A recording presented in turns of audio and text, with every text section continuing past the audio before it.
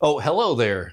This is a wire, and well, you might ask, well, of course it's a wire, but why are there so many different colors and sizes, and what do they mean? Well, don't I have the perfect video for you? Stay tuned because we're going to go over the different wire colors and what exactly do they mean and an easy way to identify them. First up, we'll tackle the dryer cord. Now, I'm going to do this one first because it probably gets the most questions on the internet on which prong goes to what wire and what the different wires mean. For a dryer cord here in the US, we're looking at a 240 labeled circuit here, and I'll briefly go over the wire colors and which prongs they go to answer those questions once and for all. On a dryer cord here in the US, typically you're gonna have 4 wires. You're gonna have a red, black, white, and green. Now, there is a chance that you may have an older 3-prong dryer cord and it's only gonna have 3 wires. And the reason why it only has 3 prongs and 3 wires is because the neutral and ground, which are the white and green on this one, are tied together in the cord somewhere. How the dryer cords work here in the US, you're gonna have 1 leg of power on your black and 1 leg of power on your red wire. You're also gonna have your white neutral, and then your green is your ground. Now your green sometimes may have a yellow stripe, that's fine. And if it's not red, it's possibly blue, but most of these dryer cords are standard with a red and black. So your black is always the hot wire here in the US. If you open up your standard outlet, you'll also see a white and a black neutral and hot. That is because it only has 1 leg of power, which is your 120 volts AC. Coming in on your black hot wire, return on your neutral. And then on these dryers, as I mentioned, you have 2 legs. So you're combining 2 legs of 120 volts for your 240. Now, if you measure that at your wall, it may not be exactly 240. That's just what it's labeled at. Now, if you ever need to know which leg goes to which prong on your plug, I'm going to demonstrate that for you here. That way you don't have to do it at home. Now we've got our meter in the continuity function. I have turned the audio continuity beep on. So if we touch the 2 together, we're getting our beep. So simply go around to each prong, and we've found where our red wire connects on our plug. So now what you could do is with a black Sharpie, put an R on that prong, or if you have a red paint marker, you could put a dot next to that prong, and that way it's always labeled for you. Moving on to the black, and you can probably guess it, it's gonna be the one right across from the red, keeping that red and black on separate sides of the plug.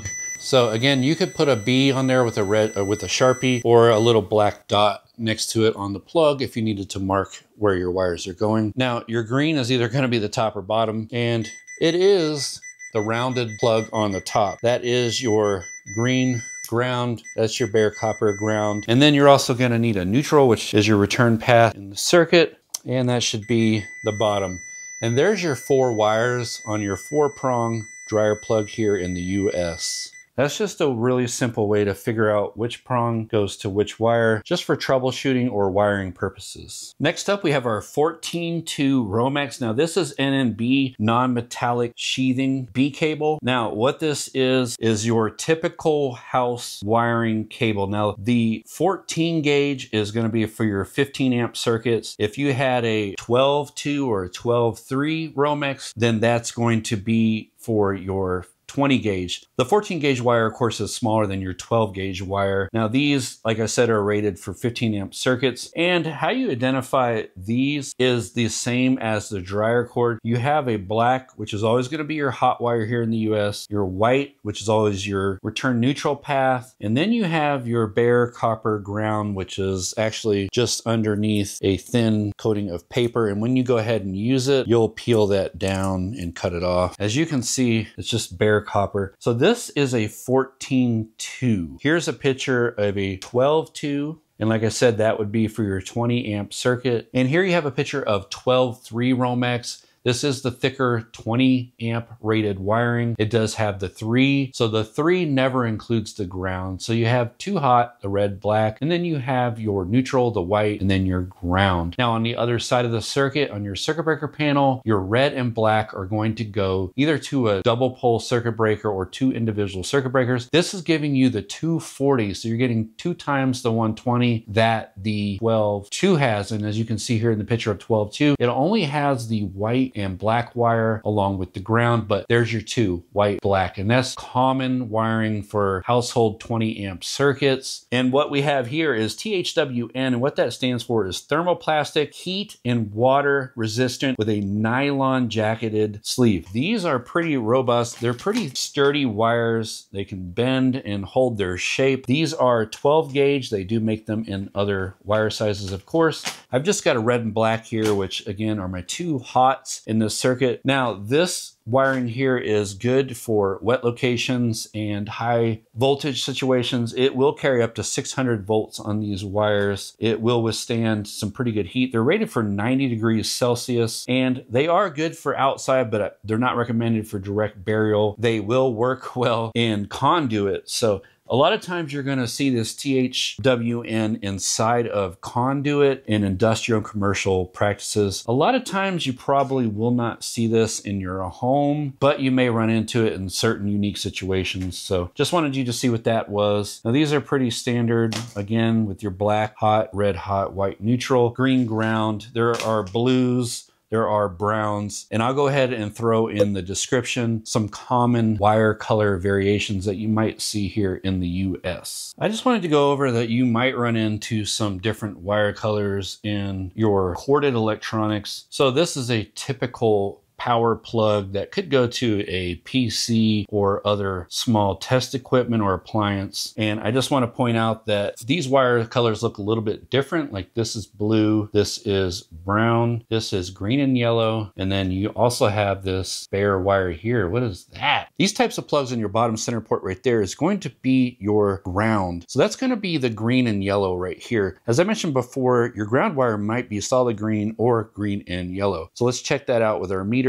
Aha, and that is in fact the ground. One of these should be the neutral and one of them should be your hot. This is the neutral side, so let's find out. And in this situation on this plug, our blue wire is the neutral, which means that the other side should be our brown hot wire, and that is the case. Now, what is this other wire here, and why isn't it connected to anything on the plug, you might ask? Well, this is a shielded cable, so the jacket on this cable itself is shielded underneath the blue rubber sheathing. So that's going to give it some protection from EMF or some other interference. So if you run into that, don't worry about where that's connected to, because that is going to be connected to the shielding inside the cable itself. The last cable I'll go over is your common extension cord. And a lot of people want to know which side is the neutral, which side is the hot on your plug or your receptacle side. So sometimes there's an easy way to tell just by looking at the cord itself. And here you can see one of my prongs is slightly larger. This one's slightly larger. So the slightly larger prong is going to be your neutral side. And that fits into, of course, the bigger receptacle hole of the two. As you can see, it's kind of hard to see, but the hot hole is going to be a little bit smaller than the neutral in most cases. Now, if you have some older cords, they may be the exact same size. So another common way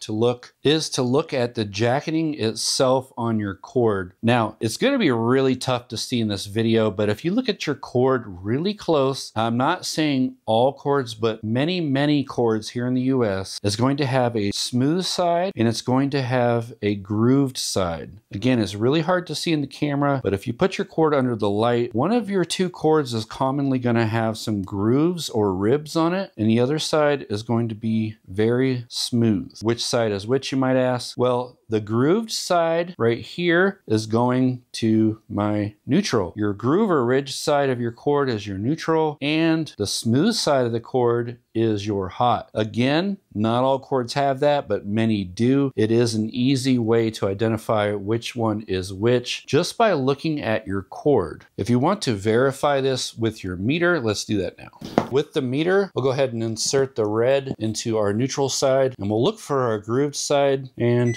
there we have it. It's making continuity, so we do know that our grooved side of our extension cord wire is the neutral side, which only leaves our smaller hole for the hot side. We'll come over to our solid, smooth side of our plug here and the smaller prong, and of course that is the hot. So that's how you can identify an extension cord, which one's hot, which one's neutral. Now, if you do have a 3-prong extension cord with a rounded plug on the bottom, then that is going to be your ground. Folks, hopefully now you've got a basic understanding of what the different wire colors actually mean in your circuits and household wiring. And if you've enjoyed this video, watch this one right here. I know you're gonna love it. And if you haven't done so already, please subscribe to the channel right there. It does something to the algorithm. I don't know what, but it helps the videos push out to so many more people. I thank you, and I will see you on the next one.